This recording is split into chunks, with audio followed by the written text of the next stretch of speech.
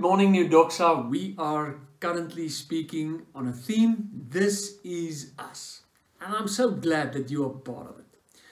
Now, we talked about the fact that we are in service of God and the church for people. And we do that by reflecting the character of Christ. And there are three values that's important for us. Values that helps us to display Jesus to the world. We talked about love.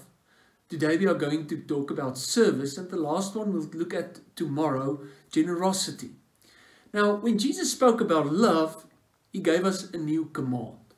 But when Jesus Christ talked about service, He gave us an example. In John 13, at the Last Supper, the disciples were around the table, and Jesus stood up and He started to wash the disciples' feet. They were still arguing who's the greatest. And the point is of the washing of feet that the slaves or the bond servants were usually the people that were responsible for the washing of the people's feet when they had supper. And here no one of the disciples were willing to take that position. But Jesus stood up, take the position, and He started to wash their feet. And when He was finished, He asked them, "Do you understand what I just did? You call me Master and Lord, and you're correct, I am that. If I, your Master and your Lord, wash your feet, then you have the responsibility to do it also." And therefore, it made such an impact on the disciples.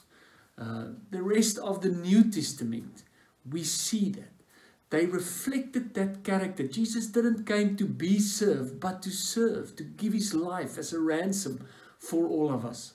And we are so thankful for that. When Paul talks to the Philippians, in Philippians 2, he gives us practical advice about how we can do this. And listen what he says.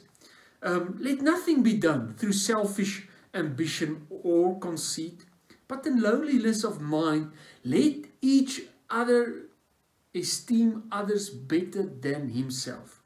Let each of you look not only for your own interest, but for the interests of others. Let this mind be in you, which was also in Christ Jesus. And then he talks about the fact that Jesus was equal to God, but He became a man. He became a bond servant, and He started to serve us. He gave us the example. I don't know if you realize it, but the backbone of our ministry, of New Doxa, are all our volunteers, people giving their time and their talents for free to make this ministry a success, to take the kingdom of God to the ends of the world. And I'm so glad that I'm part of this community of believers that are volunteers, that are people with a passion to serve, not to serve each other, to serve Witbank, but not only our country, but the whole world.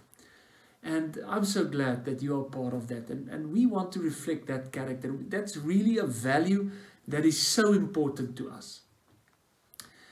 And during this time of lockdown, I realized that maybe you feel you're a volunteer, but what can you do? And I just want to encourage you by saying, you know what, there are so much you can do.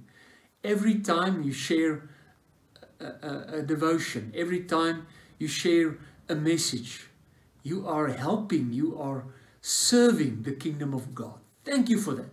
Every time you donate food, you are serving the kingdom of God.